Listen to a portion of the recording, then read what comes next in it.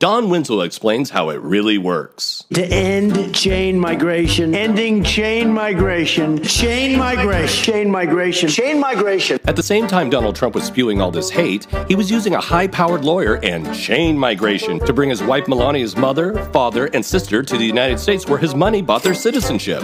Citizenship was just awarded to Victor Amaya Canals.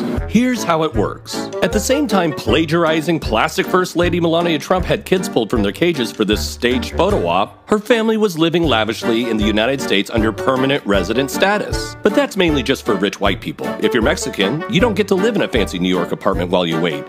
Donald Trump makes you wait in a cage.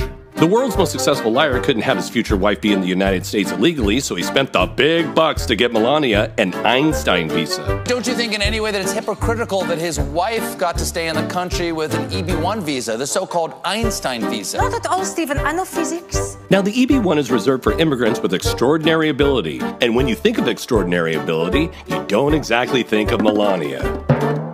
But Trump didn't care. He just wanted it done. Meet Michael Wilds, the high-powered lawyer who helped secure U.S. citizenship for Melania Trump and her parents Victor and Amaya Canal, and a green card for her sister Ines. See, when Melania became a citizen in 2006, it gave her the right to sponsor her parents and sisters, hence the name chain migration. Trump destroyed families and sold a closed border policy to his base while using chain migration to bring in his own family.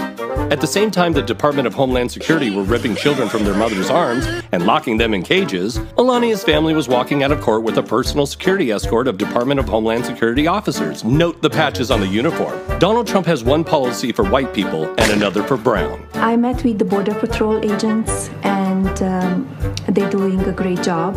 Okay, stop the music. There are still thousands of children locked up in Trump's border prisons. There are children that have not seen their parents in years.